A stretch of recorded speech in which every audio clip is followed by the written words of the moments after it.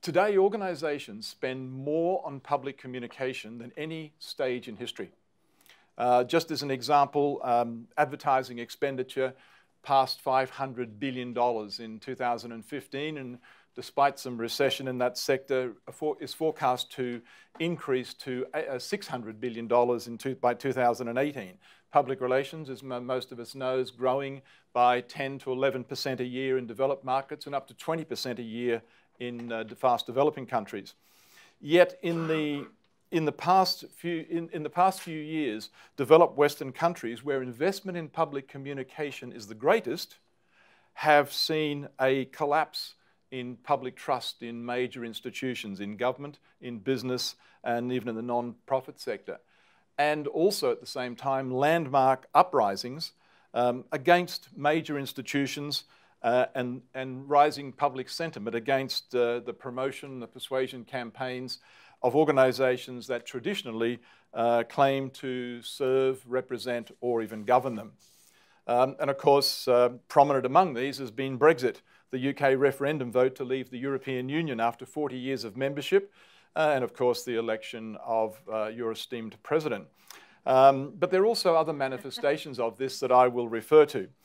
Specifically, the analysis will draws on three areas of my research over recent years. First of all, I always draw on my sort of fairly extensive work in the area of evaluation. And to me, evaluation, it's been talked about today already, but it's a really interesting vantage point from which to observe public communication.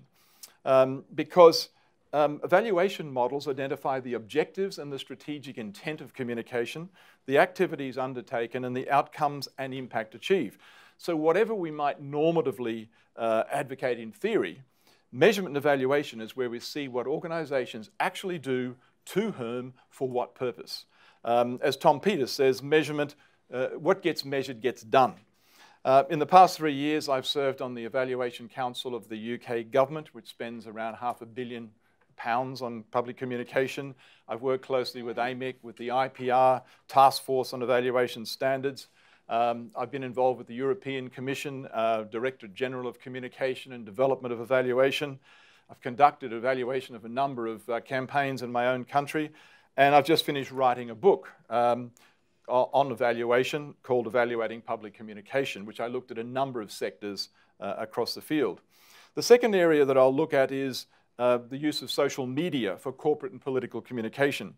Allegedly, channels that foster two-way interactive engagement.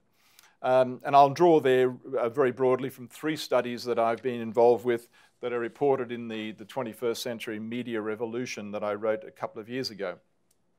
And the third area, of course, is my most recent work, the Organisational Listening Project, which is an ongoing project that so far has closely examined the public communication and engagement of 48 organisations in 4 countries, exploring basically how well they listen to their stakeholders and their publics, and compared with how well we speak. The detailed findings of stage 1 of this research, which included corporations, government and non-government, has been published in a research report that's available online, a 2016 book, Organisational Listening, The Missing Essential in Public Communication.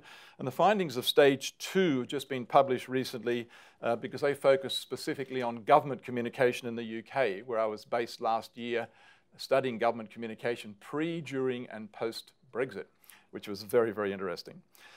So drawing on this body of research, the following analysis is really an attempt to bring some context to these and other events. Are they isolated events that are happening, or is there a common pattern perhaps emerging? Are they just politics, or are there broader implications?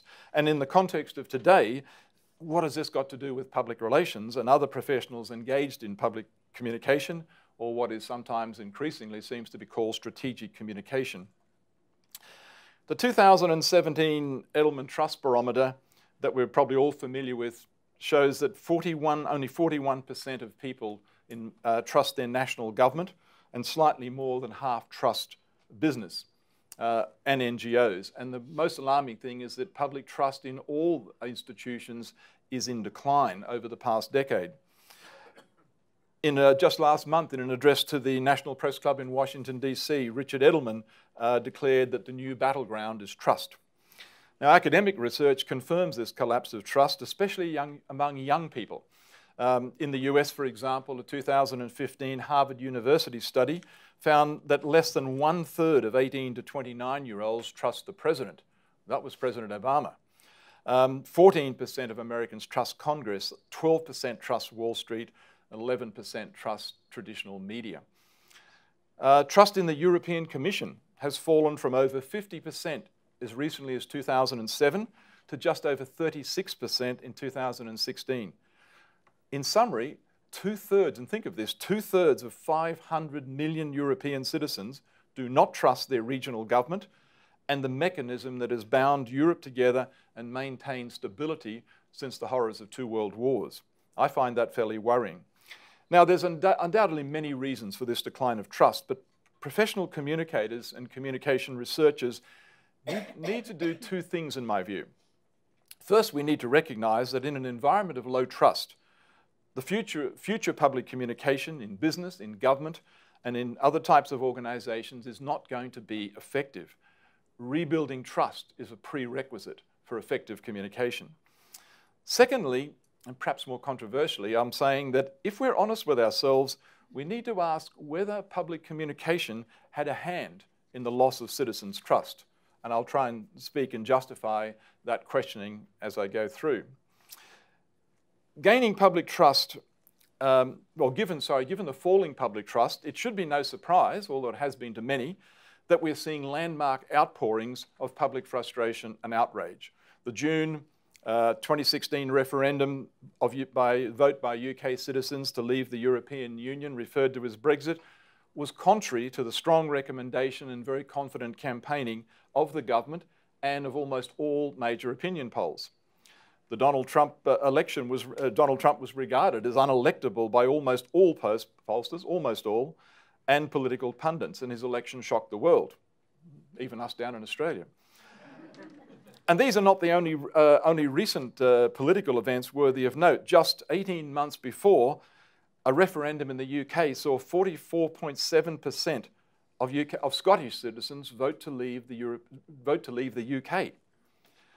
Just 1 year after the shock Brexit vote, the new British Prime Minister, Theresa May, took the UK to a general election with predictions of a huge majority, up to 100 seats. The UK government emerged with a hung parliament after a massive swing against it. Australia, one of the most stable democracies for more than a century, had 5 prime ministers in 6 years between 2010 and 2015, and entered 2017 with the national government holding power by just 1 seat. Lovely photo of my hometown. Professor of Political Communication at the University of Leeds, a colleague, Stephen Coleman, refers to these events as the insurgence of the unheard. And I'll return to that theme in a moment. The public communication related to these and other recent events and developments have led political commentators and philosophers to make a number of quite alarming announcements about our society. In September 2016, The Economist declared that the world had entered the era of post-truth politics.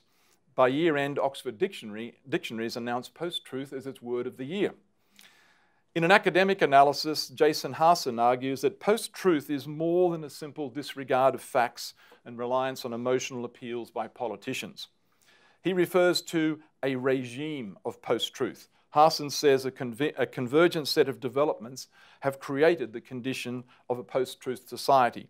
And in that he names the fragmentation of media and the loss of gatekeepers, the growth of professionalized PR and spin, algorithms that governs what appears in media and search engine rankings, internet practices such as clickbait and bots, as well as other developments. UK political scientist Colin Crouch describes the current state of politics and government in major Western countries as post-democracy.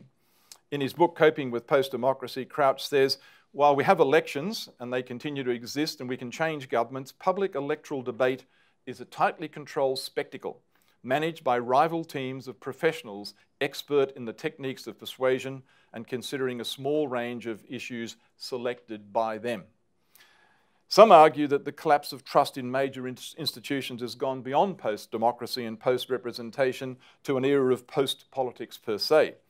Some even go further and warn that the world is becoming post-society.